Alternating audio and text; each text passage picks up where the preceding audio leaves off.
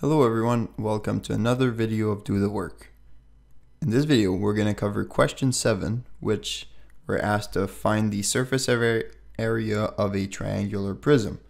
I encourage you to try the problem by yourself, and to do this you just need to know the information in step 1, the area of a square or rectangle and the area of a triangle. Before starting, I encourage you to subscribe by clicking the button below so you have access to all the next videos, and it's a good way to support the channel as well. Now without further ado, let's get to it. So step 1 of doing any math problem is understanding the question, what we're asked, and the stuff that we need to know, the basic theory behind the question. So here we have a rectangular prism, kind of like a chocolate bar, the triangle ones, and we're asked what's the surface area. Surface area, it's like the area of every face of that shape. So we would have 2 bases, the triangles, and 3 rectangular sides.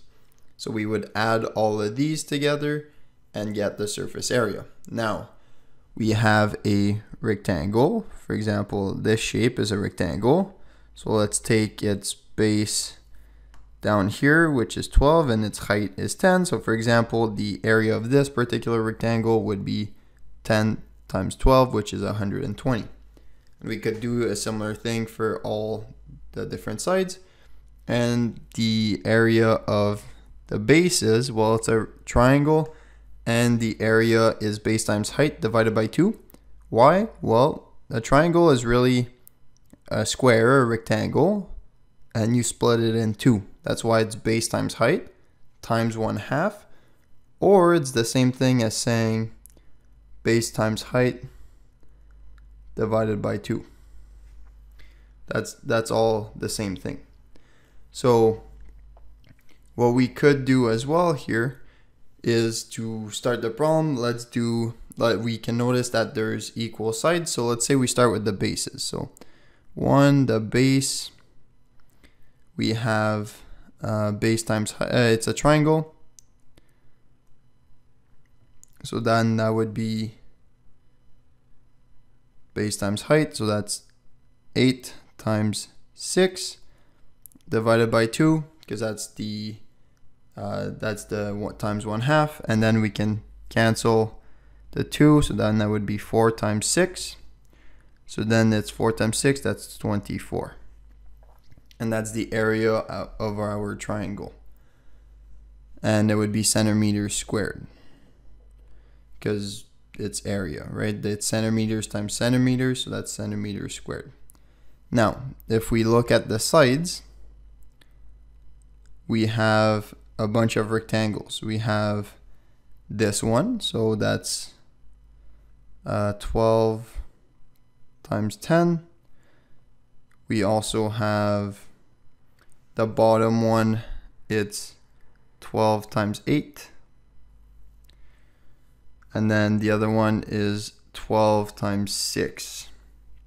So we have 3 different rectangles. So their respective areas is just base times height, so that's 12 times 10, which is 120. And then we have 8 times 12, which is 8 times 10, that's 80. 8 times 2, that's 96. And then we have 6 times 12, so that's 6 times 10, that's 60, plus 2 times 6, so that's 72. And now the total area is simply the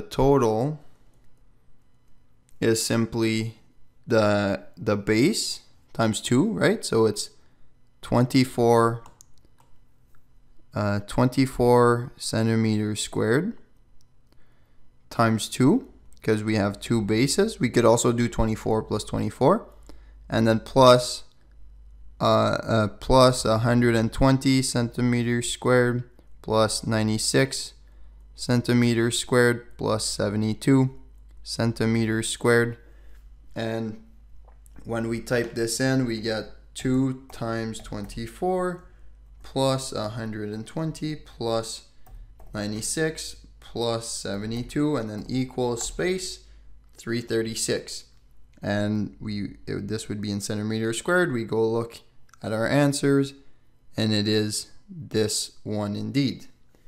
Now the last step to solving any problem is to build intuition. So for this type of problem, we can't really check our answer other than redoing it a couple of times and doing it in different ways. So I encourage you to push your knowledge, because if you can do the questions we just solved, try to do this one. Find the surface area of this prism. This is an isosceles base. And what I mean by that is that the two sides are equal, right? It's 5 and 5. So how would you find the area of this triangle, where it's 5, 5, and 6 down here? That's the question. And then the rest is easy peasy. And I put the solution below so you can check your answers. Thank you for watching, and I'll see you in the next video.